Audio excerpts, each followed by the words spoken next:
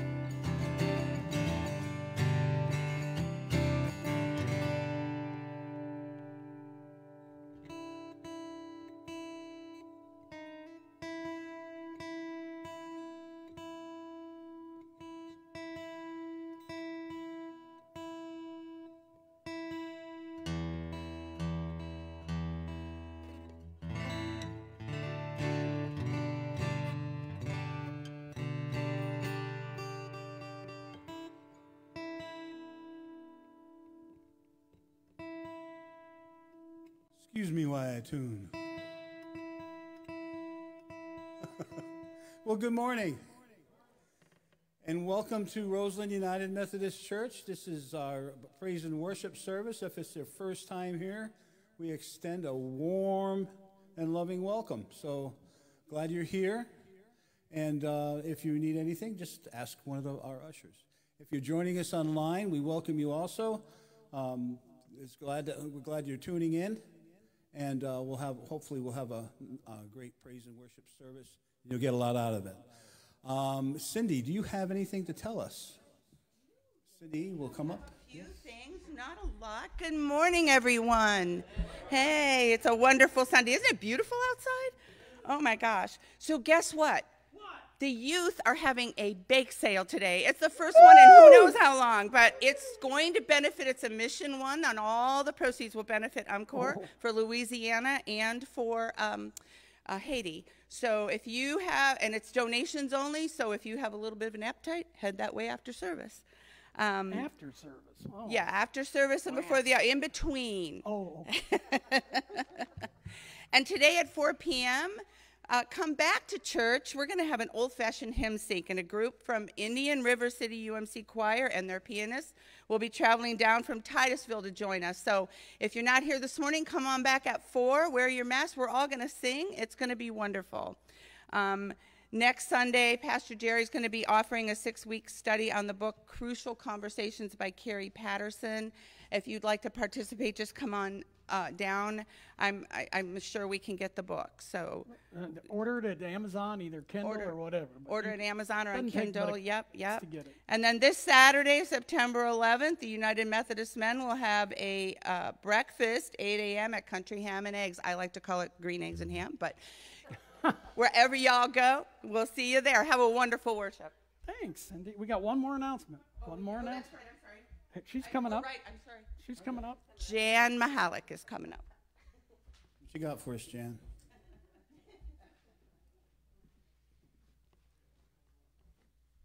Hi, everybody.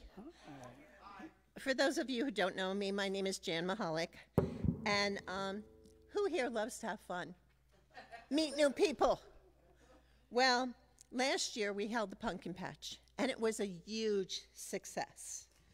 And the proceeds from the Pumpkin Patch benefit our church, the preschool, and the Navajo Indians who grow the pumpkins. I do want to let you know that this year we are having the Pumpkin Patch again, but this year we are including 2 Saturdays as festival days. Now, during these 2 Saturdays, we are going to have a bake sale, a hot dog and burger sale with soda and water, story time, and the sale of the pumpkins. There will also be the trunk or treat, and if you have any questions, please contact Patty or Linda DeRosier. And if you would like to participate in our Pumpkin Patch, there's sign-up sheets in the back of the church and out in there. And if you have any questions, you want to do something special, if you don't want to heat up your kitchen, we can have a bake day here at the church, I hear. We love our children. We love our families. We want to make this a huge success this year. So we appreciate anything that you have and anything that you can do for us. Thanks, Jana. Yeah. Thank you, Jan. We're going to start our service off this morning with Holy is the Lord. If you could please stand. Holy is the Lord, isn't he? And we thank you so much, Lord, for being with us this morning and being in this place. We thank you for that beautiful sunrise. We thank you for just being here with us. And please fill us with your spirit this morning.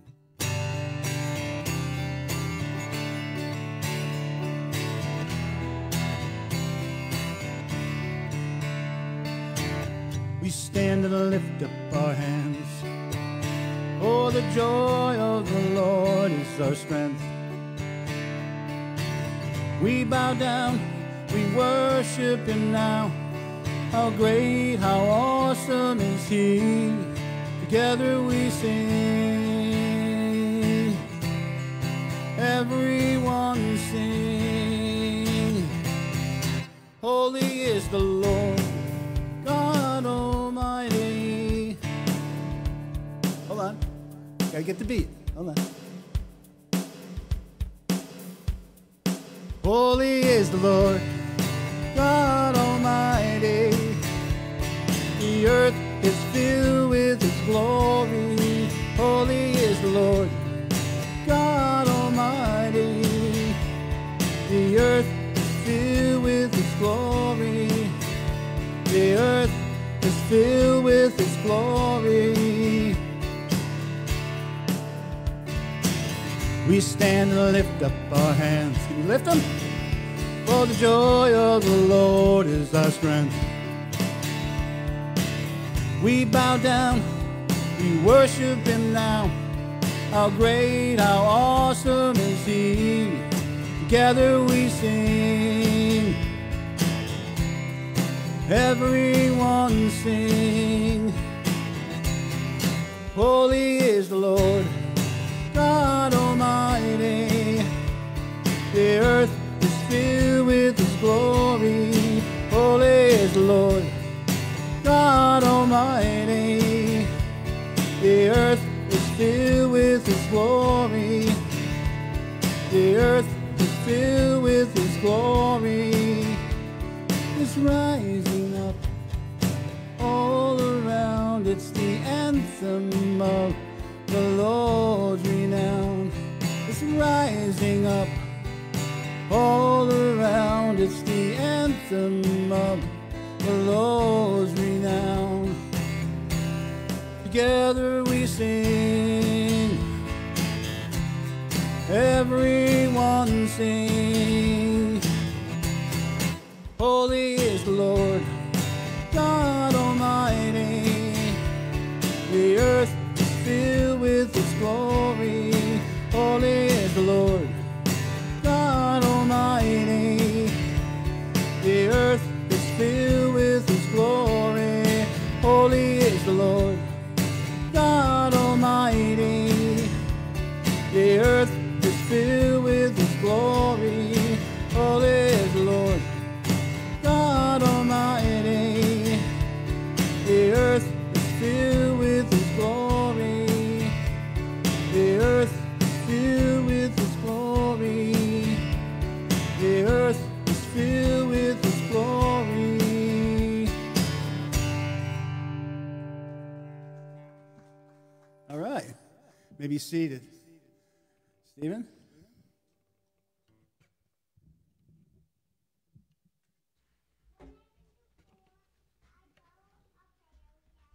Now that we are awake, let us let God know that we are His. Let us pray. God, You've blessed us so richly this day. You've given us life. You've given us hope. You've shared Your love. We ask that You continue to make Yourself be known through the scriptures and through the word that Jerry's going to share with us. Life is short, and yet You are with us all the way, every step of the way. We pray that our words are Your words, and our actions are Your actions. For we pray in the name of Jesus the Christ, who gave us the prayer to pray when He said, Our Father, who art in heaven, hallowed be Thy name. Thy kingdom come, Thy will be done, on earth as it is in heaven. Give us this day our daily bread, and forgive us our trespasses, as we forgive those who trespass against us. And lead us not into temptation, but deliver us from evil. For Thine is the kingdom, and the power, and the glory forever. Amen.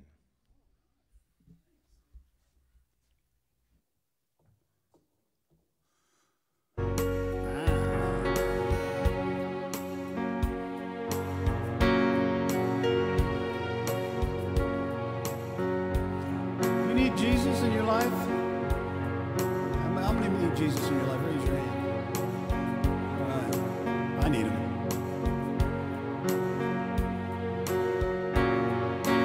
hope be my anthem. Lord, when the world has fallen quiet, you stand beside me. Give me a song in the night, and Jesus, I need you every moment. I need you. Hear now this grace-bought heart sing out your praise forever.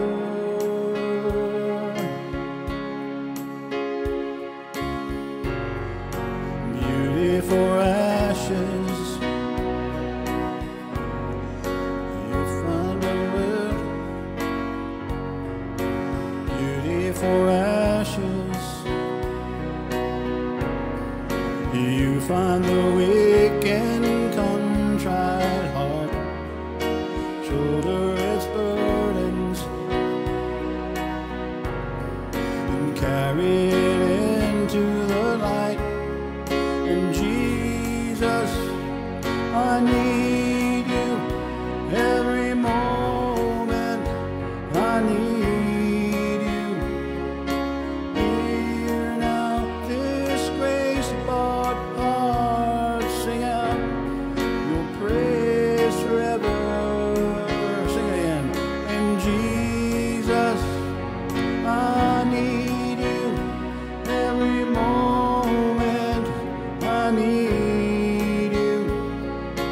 Hear now this grace-bought heart sing out your praise forever.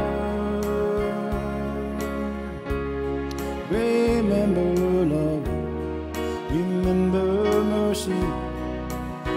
Christ before me, Christ behind me. Your loving kindness has never failed me. Christ before me, Christ behind me. Remember love, remember mercy. Christ before me, Christ behind me. Your loving kindness has never failed me. Christ before me, Christ behind me. And Jesus, I need you every moment. I need you. Hear now this grace-bought heart sing out your praise forever. And Jesus, I need you every moment. I need you. Hear now this grace-bought heart sing out your praise forever. Remember love, remember mercy. Christ before me, Christ behind me. Your loving kindness has never failed me. Christ before me, Christ behind me.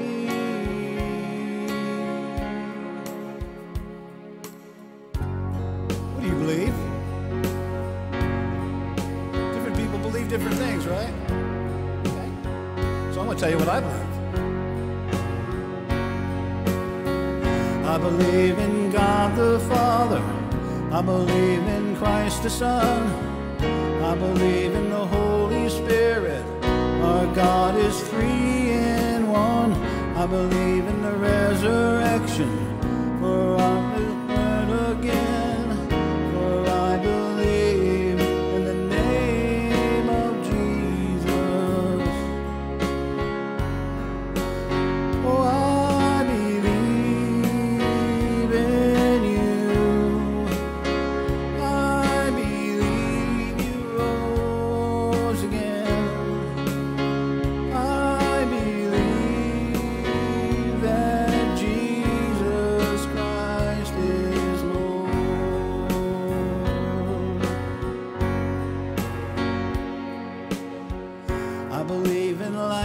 eternal. I believe in the virgin birth. I believe in the saints' communion and in your holy church. I believe in the resurrection when Jesus comes again. For I believe in the name of Jesus. For I believe in the name of Jesus Christ.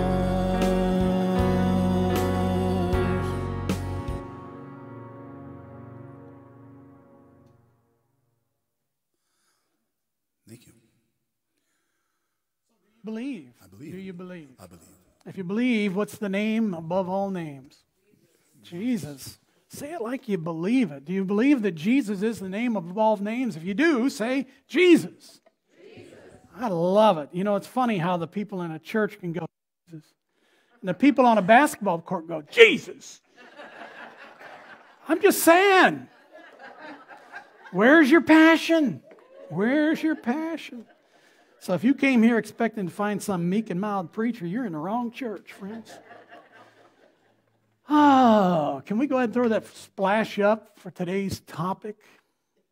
All right, I appreciate that. I'll see if this thing works.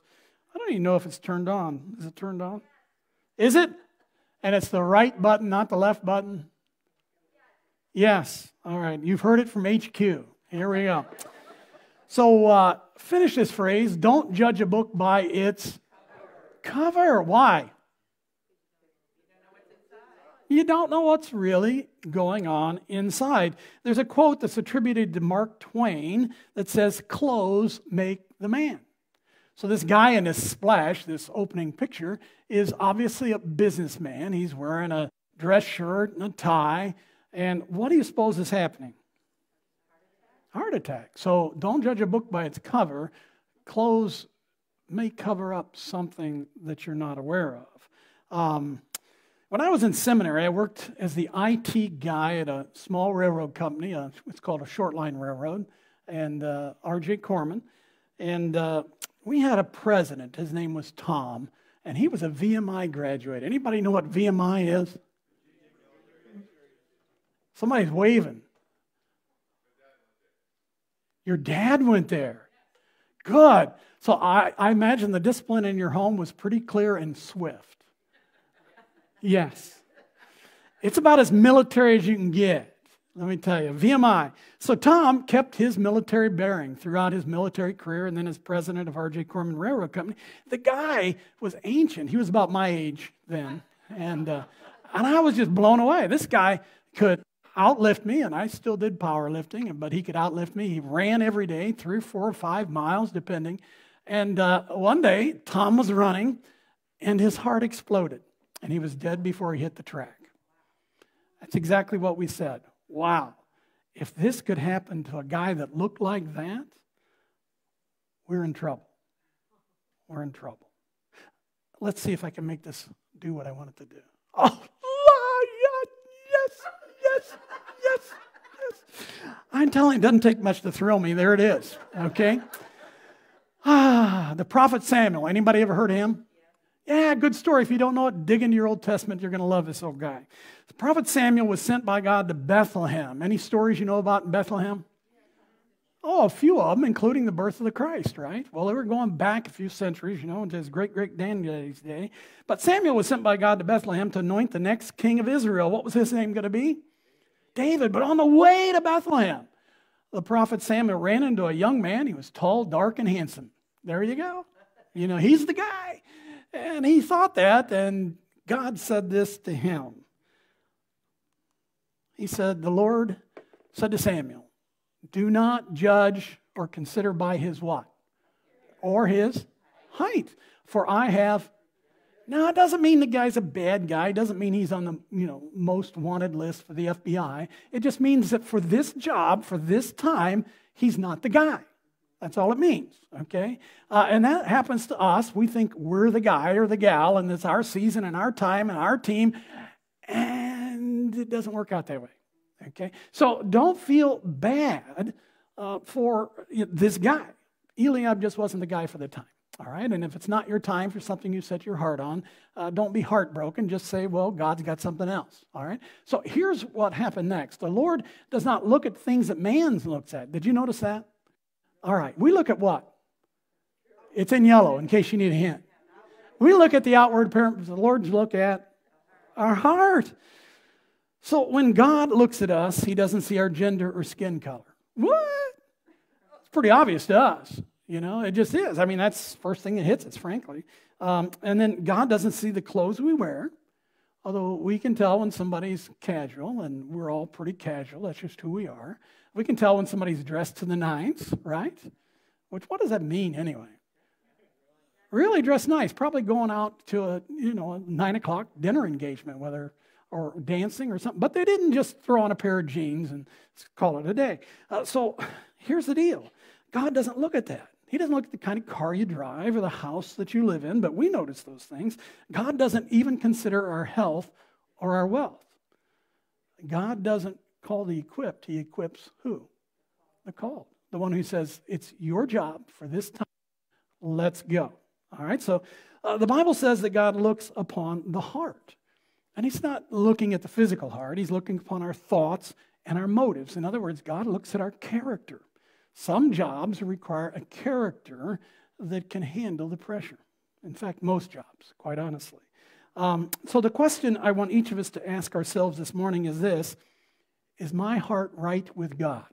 And don't do that in the pejorative sense, if you died tonight, are you sure you're going to go to heaven? I hope that's true. But I want you to ask yourself, seriously, is my heart right with God? Each of us knows to greater or lesser extent what God has put us on the earth for at this season of our life. For some of you, you're parents, and it's pretty obvious your number one job is to raise up the next generation. Others are grandparents. Pretty sure that your job is to help raise those grandkids without getting in the way of the parents whose primary job it is. Some of us still have a vocation, but our avocation is always to represent Christ, to bring hope, to be a help instead of a hindrance. So we know all these things. So the question is my heart right with God? With what God has revealed to me about who I am to be in this season of life, am I living up to God's hope and equipping and expectation? If not, before we leave here this morning in this communion service, I want to make sure we get our heart right with God.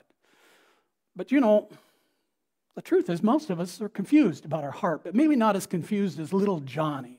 Little Johnny, his first day in kindergarten, they had the kids stand up and cite the Pledge of Allegiance. Do you remember that? Yeah. And so the teacher was instructing them and said, kids, put your hand over your heart.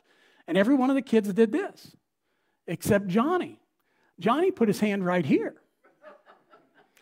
And the teacher says, Johnny, that's not your heart. And he says, no, ma'am, you're wrong. My grandma pats right here and says, bless your little heart.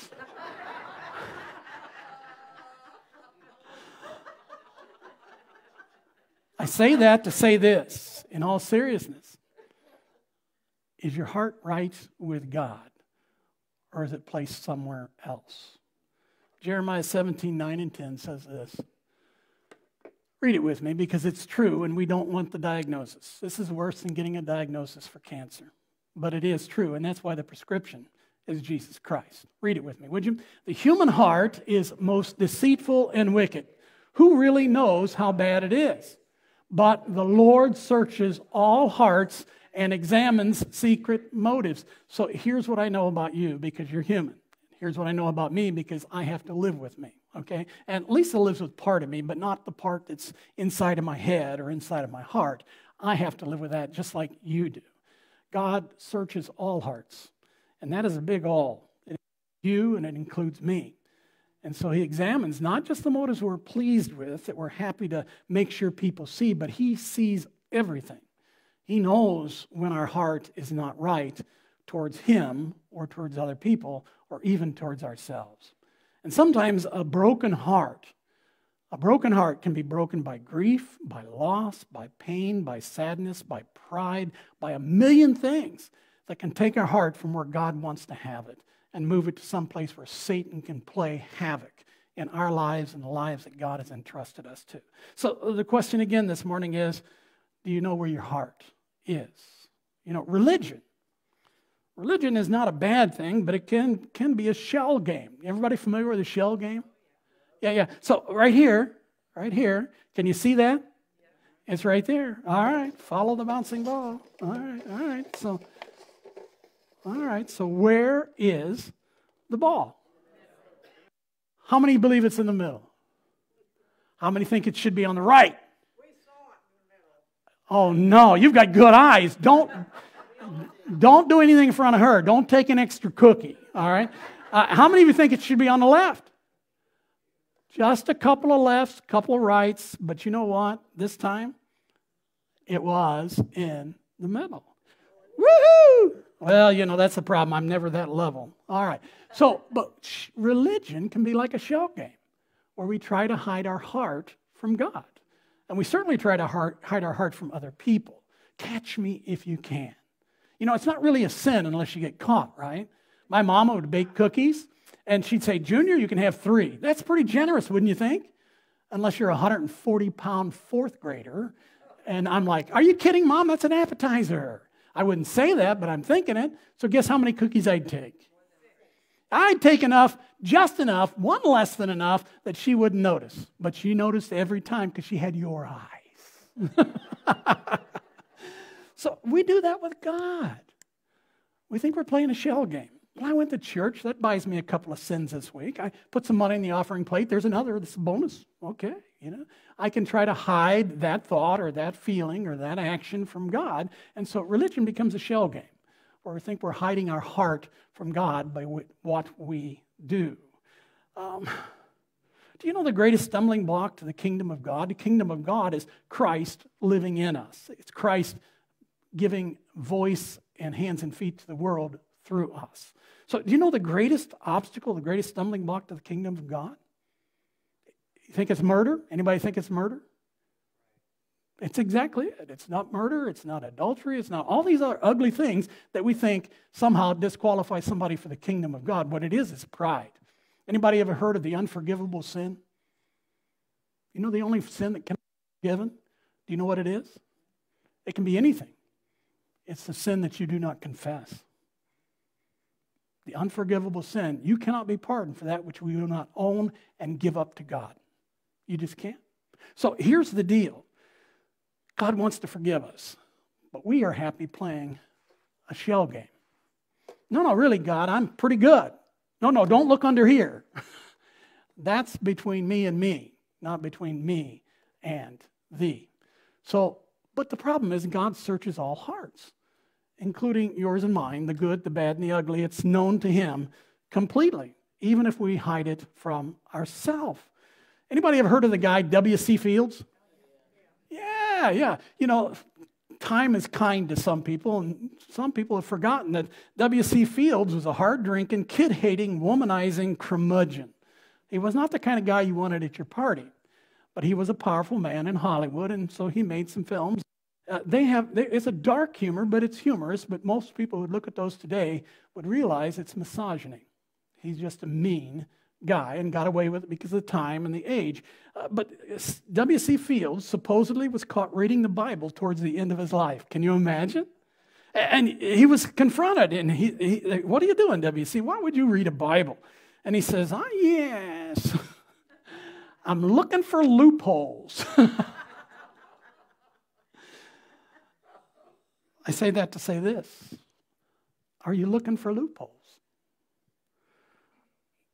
We want to do this and don't do that kind of religion that makes us feel safe, that makes us feel clean even though we know we're not. We want to keep our spiritual focus here and here instead of where it needs to be, where the Holy Spirit is pushing hard for us to reveal and to confess what God already knows. God has searched your heart and my heart, and God knows. So Jesus pushed against this idea of an external religion, this idea that what I do on Sunday makes up for what I did on Friday and Saturday night. Okay? Mark 7:14.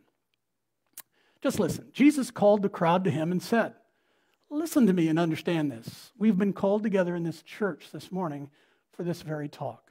So Jesus is not just saying historically, Jesus is saying to you and me right now here in this place, listen to me and understand. Nothing outside of a person can make him unclean by going into him. Rather, it is what comes out of a man that makes him unclean. So what do you suppose he's saying there? What do you suppose he's saying? Unclean means what? Dirty, unrighteous. In other words, I know how I should be towards my husband. I know how I should act towards the kids, the grandkids, the neighborhood kids, the people agree with me and disagree with me in every aspect of life. I know how I should be. So it's not the news media that's fomenting your anger. The anger's already inside of you. And it's what's inside of you that makes those things that you can't believe you just said or the things you just did come out of you. And you go, wow. It's because it's not coming out of the good part over here, and it's not coming out of the good part over here. It's coming out of the part you thought you'd hidden from God and from others and yourself until it's revealed to all. And it usually happens at the worst possible moment. You're not made clean or unclean by anything you do or refrain from doing.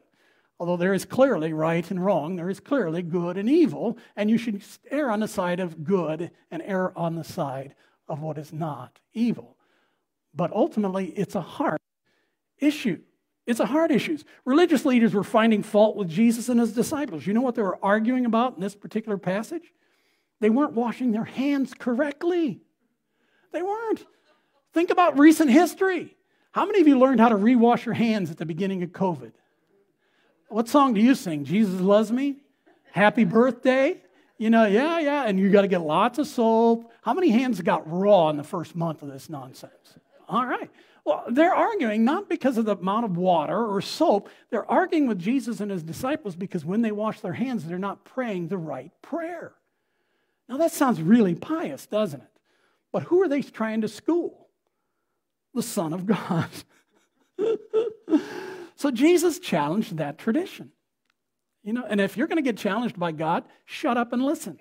I just want you to tell you right now, that's, a good piece of advice. So they challenged their traditions, but he always upheld God's law. He said he didn't come to set aside the law of God, but to fulfill it. But he did push hard and regularly against the traditions of man, where it was the shell game. This makes me clean. And Jesus says, yeah, but you're a whitewashed tomb. You look good on the outside, but you look what on the inside? Dead, bad, full of dead men's bones. So God's law is there to protect our heart. Jesus didn't say anything against the law, but he did push against traditions. And he still does, by the way. So after he left the crowd, continuing the story, and entered the house, his disciples asked him about this parable. This whole series is about what Jesus has taught about life, about the kingdom of God. So this is the parable.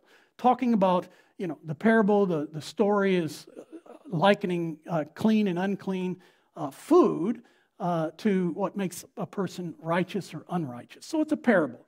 And he said, don't you see that nothing that enters a man from outside can make him unclean? Now, how many of you would go ahead and, is it the blowfish that's like deadly to most people? How many would you eat sushi? Which one was it? The lionfish. And you're not lying, I know. Yeah. Well, I'm not a big sushi fan. She's less so, okay? But you wouldn't, you got a 1 in 4 chance of surviving dinner. Why would I sign up for that, I've got some friends who cook like that. I won't go to their house, okay? He says, don't you see that nothing entering from outside can make a man unclean? For it doesn't go where? It doesn't change your character, okay? You can eat anything once. Everything in moderation. You go, what? I don't know. It comes out of your Bible and mine. It doesn't mean be stupid. It means be smart. So, for it doesn't go into his heart, it goes where? Into his stomach. And in saying that, Jesus declared all foods clean. All right, that's one application for both then and now. So there are some foods, like I don't do chocolate. Do you know why? I break out in hives. I really do. And so the problem is, I read this, and if I'm a literalist, I say, well, Jesus said I can eat anything, but Jesus didn't say that. Jesus said, he's talking using an analogy, a story, to teach us about life, real life, not about chocolate, okay? So he goes on. What comes out of a man is what makes him unclean, unrighteous. So the shell game doesn't work because eventually the heart gets filled up with that anger, with that disappointment, with that fear, and it comes out in what you say and what you do. So it will eventually boil over and make you unclean, and the shell game will be revealed. Your heart was right there all along. All right? So from men's heart, read it with me, would you? Come evil thoughts, sexual immorality, theft, murder, adultery, greed, malice, deceit, lewdness, envy, slander, arrogance, and folly. All of these evils come from inside and make us unclean, unrighteous. And you go, really? Jesus just went from preaching to meddling, because that list probably hits each of us somewhere. So what are you going to do with a preacher like Jesus? Jesus teaches that our heart is dark because our spiritual eyes have been blinded. And a lot of times religion can blind us to the truth that God wants to teach us about our attitudes, about our culture, about our thoughts or expectations about what is right and wrong. But here's the deal. Any heart can be hardened. It doesn't matter how far or close you are to God. It doesn't matter how pious or impious you are. It doesn't matter how spiritual or unspiritual you are. Any heart can be hardened. And here's my proof. It's a parable. The sun shines on soft clay. What happens to that clay? It gets really hard. The sun shines on a stick of butter, and it does what? It melts it. So this is the nature of the gospel of Jesus Christ. The exact same word preached by the power of the Holy Spirit will soften some hearts and harden others. And it's not God. It's the same God speaking, the same gospel being spoken. It is the condition of your heart. So this morning, some of you, your hearts are being hardened. I don't believe this. It's not true. It's your interpretation, Jerry. Well, then great. Find your interpretation, but let it come from here, the book of life, and not from Facebook, okay?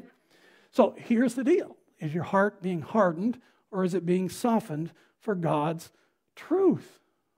Some want to stay in darkness. You don't believe me? Read the opening of John's gospel, talking about what came. Some went away from the light because they did not want their evil hearts to be revealed, and they wanted to remain hidden in their shame and pain. So how heavy is your soul this morning with the weight of your sin? And sin does have weight. It shows up in a broken and an angry spirit.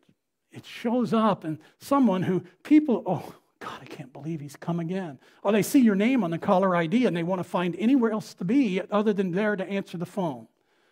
Some people we are pleased to see come, and others we're pleased to see go. So how heavy is your heart with the weight of sin? I'm not saying, do you feel good about yourself? I'm saying, the Bible's clear. Love the Lord your God with what? All your heart, soul, mind, and strength. And love your neighbor as yourself. So if you say you love God and who you have not seen, the brother of Jesus says, and yet you hate your neighbor who you have seen, then the truth, the light, is not in you. Your heart has been hardened and not melted. Have you broken any of the Big Ten this week? Anybody? Will they find the body by next weekend? All right. Here's the truth. Jesus really does move from preaching to meddling. And here's how he does it. In Matthew 5:21, he says, you've heard that the law of Moses says, do not what? How many of you believe murder is wrong? Okay. For the rest of you, there's a guy in the back taking down names. All right. If you commit murder, you're subject to what? Who are you to judge me? Whose judgment is it? God's judgment. And so even if you happen to be in a crazy period of time where murder, such as the murder of an unborn child, is legal, it remains what? Immoral, which means it is subject to the judgment of God. So if anybody's had an abortion or counseled somebody to have an abortion, hear this truth. God's grace is greater. I remember a young woman came to my office at Pasadena. I was a young pastor, and she closed the door, and she sat down, and her eyes were red. She'd been crying, and she couldn't get the first few words out because she was... And then she says, I just drove by a playground. And every time I go by a playground and it's got kids that are 3 or 4 or 5 years old, I weep uncontrollably. I have to pull the car over, and so I thought I'd come in and talk to you.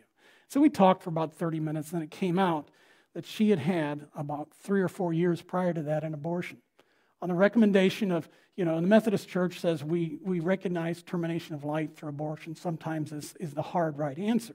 But here's the truth. So we talked, and we finally discovered why she would weep uncontrollably, because she missed that child. She had named that child that never drew its first breath. And so her soul kept track. And I don't care what organization tells you that seed of darkness isn't there, you know in your heart that it is. And what is the only sin that can't be forgiven? The unconfessed sin. So right there and then, she opened her heart up to God, and she confessed, I did what I thought was right, but I know now I killed my baby. And she wept. And it wasn't for the last time, but it was a release of the tears and the pain and the shame and the anger at herself and those that she listened to that gave her the advice that crippled her. And she walked out of there with a limp, but she walked out of there convinced she was forgiven, because she was. I'm not here to argue the legality of so many things in this world today, but I'm saying, put it against this. What does the Lord require? To love justice, to act with mercy, and to walk humbly with your God. Because we are subject to God's judgment, no matter what the law of the land says. So he goes on and he pushes deep into this. He says, but if you're angry with someone, it's not just murder. You are subject to judgment. And if you curse someone, how many of you ever cursed anybody? Some of you are just not ready to open up this middle cup. Some of you, it's funny, on the way to church, you're yelling at the kids, you're screaming, you're fussing, you're fighting. You pull in the parking lot and you put on your church face. All's good with the world. I'm good. Really, I'm fine. I'm fine. You're a good Southern gal, aren't you? Put your crazy away and then make sure you pick it up on your way out of church. But it's there. So the judgment isn't just end times judgment. It's the way you judge yourself. I failed. I've fallen. I'm broken. And I can't get up. So you're in the dangers of fires of hell. A hell here on earth, filled with sleepless nights, with unanswered questions, with fears that can overwhelm you when the noise of the world quiets down and you're left alone with your own thoughts. You've heard it said. But now God wants to have you hear the law of grace. You can be forgiven. We all fall short of the glory of God. We're all sinners. That's our heart. We read about that at the beginning of this message. But the Bible also talks about the heart of Jesus. In John 15, it says this, my command is with me. Love each other as I have loved you. Forgive. Wait. Love each other as I have loved you. Father, forgive them. They didn't know what they were doing. That's what I prayed with that young lady in my office at Pasadena. She did what she thought was right, what was necessary. And so the words of Christ weren't spoken just over the people who were crucifying him then, but spoken over us for the weight of our sin. Father, forgive them, for they don't know what they're doing. Read it with me, would you? Greater love has no one than this, that he laid down his life for his friends, and Jesus did that. And Jesus asks us to die to ourselves, to get off our high horse, and to stop judging others and to stop judging ourselves. You did the best you could. You did what you thought was right. And let's be honest, sometimes you knew what you knew was wrong. Sometimes you thought you'd get away with it. Sometimes you thought that the pleasure outweighed the long-term pain. But Jesus says over you and over me right now, Father, forgive them, for they know not what they do. And it's not just over anger, and it's not just over lust. It's over all of the Big Ten and so many more issues that make us human. We all fall short. The answer is love, not hate. The answer is finding unity together in Jesus Christ, His blood. It's not finding division because your sin is worse than my sin. No, it's not. I'm not saying all sins are equal. That's nonsensical. If you think that God sees stealing a pen the same thing as raping someone, you got to rethink that. Okay? Read some of your Old Testament. There's different penalties for different sins. But all sin separates us from God and other people. So in that sense, all sin is the same. It separates us here on earth and in heaven. The heart of Jesus Christ reveals the heart of His Father, our Creator God. There's a pastor in Ohio who happened to have a heart surgeon in his congregation. The pastor asked this heart surgeon if he could sit in and watch a heart surgery. I had the privilege of doing something similar when I was doing my clinical pastoral education at the University of Kentucky Medical Center. And an anesthesiologist, turned out he and I started talking theology, and he said, do you want to scrub in and watch? I think it was a resection. And I said, sure. It was kind of weird.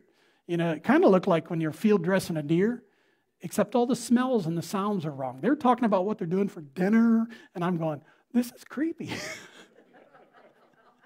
You know, give me a bow, give me a gun, and get out of my way. But I ain't going back in that operating room unless it's me on the table. Just want to know right now.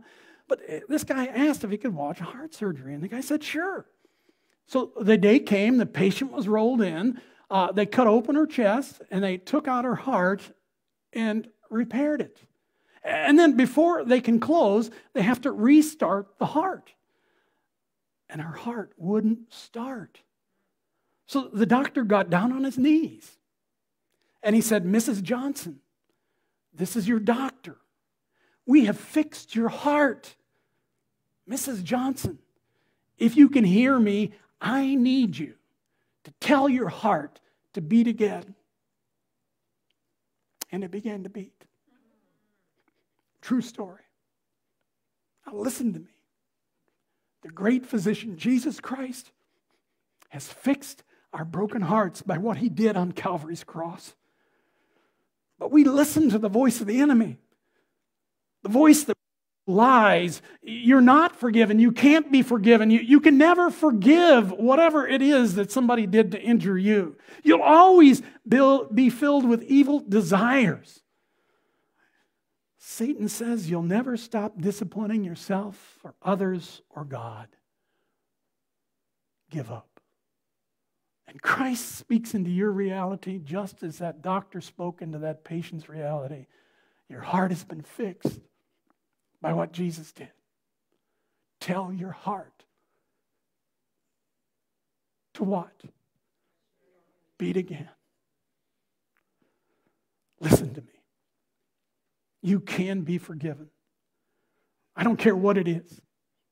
You can forgive. I don't care what they did or didn't do. You can walk out of the darkness right here and right now. Claim this promise from God. It's found in Ezekiel 30:26. Read it with me. I will give you a new heart with a new and right desires, and I will put a new spirit in you. I will take out your stony heart of sin and give you a new obedient heart. Let's do that right now. You should have received a communion cup like this. And if you didn't, just raise your hand and somebody will bring you one, okay? Let's have a heart transplant.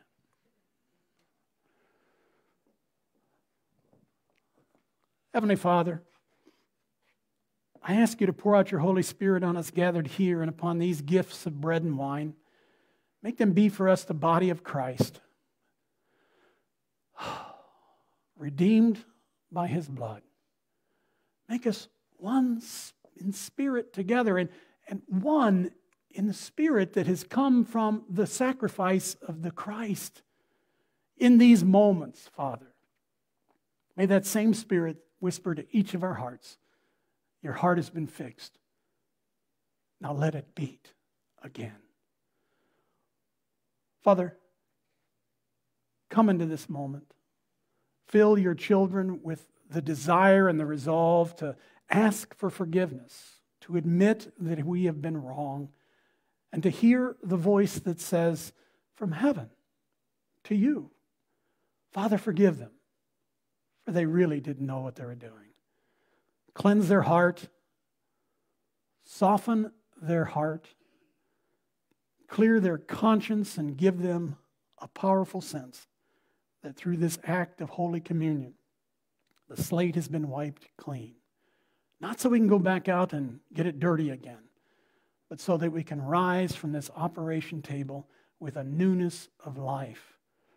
Through the power of the Holy Spirit speaking to each of us right now, given by the grace of the sacrifice of Jesus Christ, your Son, on Calvary's cross, all to your honor and glory, Father Almighty, we surrender ourselves to you in Jesus' mighty name. And all God's kids said, amen. Amen. Would you take that cup and open the bottom, the one with the little biscuit in it, and take that out, and as you prepare to eat it, hear these words. Jesus said, this is my body broken for you. Do this in remembrance of me. So stop remembering your sin and remember your Savior. Take and eat. Now turn the cup over and open the juice. And remember that sin always requires sacrifice for the record to be cleaned. It's ever been so. It doesn't matter whether you're talking between you and God, making that relationship right, or making a relationship right here on earth. It requires a lifeblood sacrifice. Cheap grace is no grace. In this moment, receive the power to truly be forgiven and to truly forgive. Take and drink.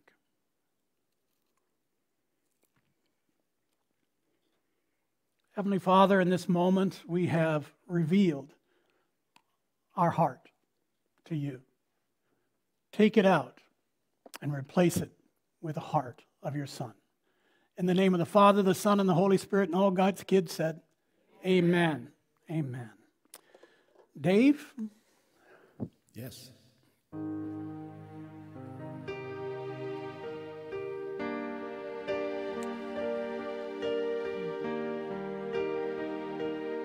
If you'd like to stand, that's fine. This song is a Danny Goki song called Tell Your Heart to Beat Again.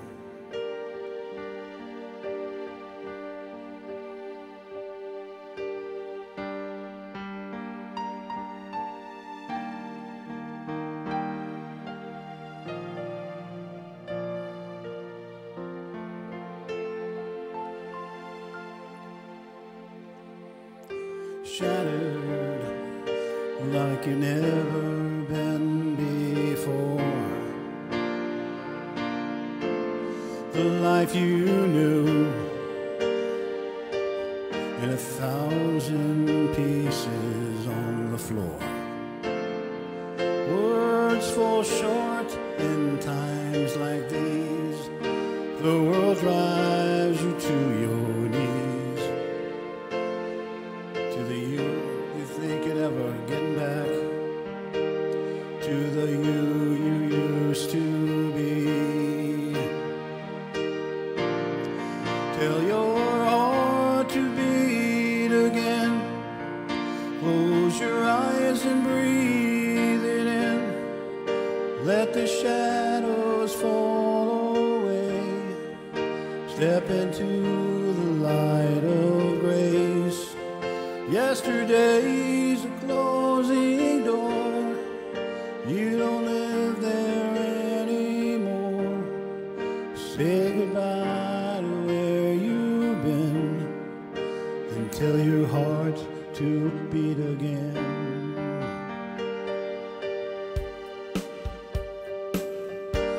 Beginning, just a word wash over you.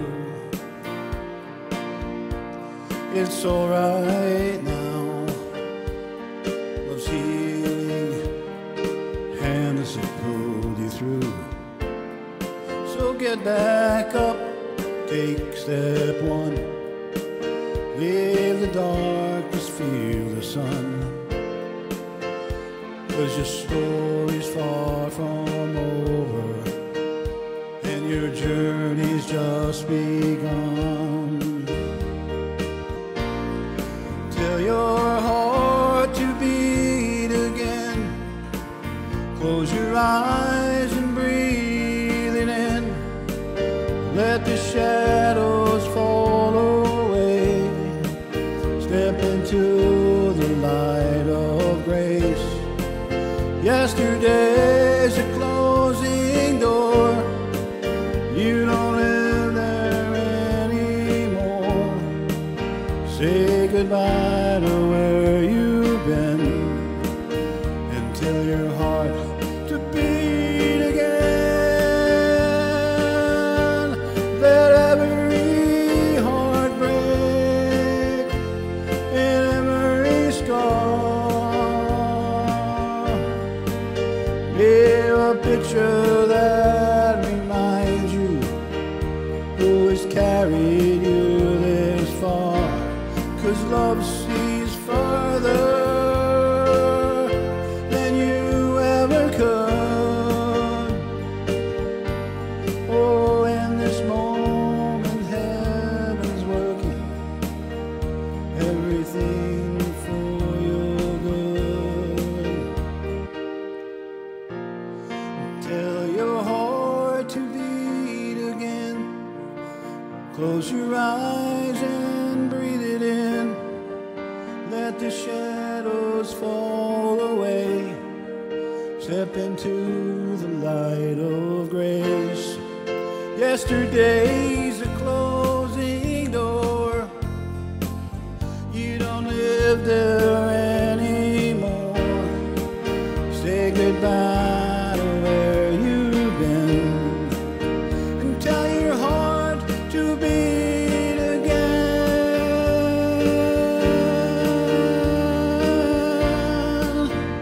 Tell your heart to beat again. Oh, so tell your heart to beat again.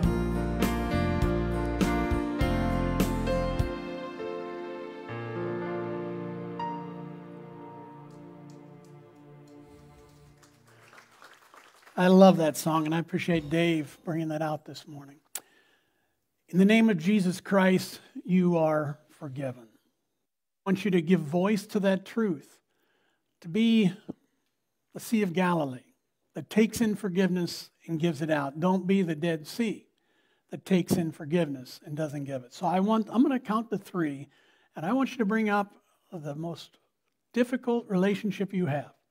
And I want you to say this to them in your mind, but giving voice. I want you to say on the count of 3, I forgive you. 1, 2, 3. I forgive you. Let your heart beat again. In the name of the Father, the Son, and the Holy Spirit. And all God's kids said, Amen. All right, I hope to see you guys at 4 o'clock for a great gospel sing. We're going to pull out the hymnals of all things. Go figure that.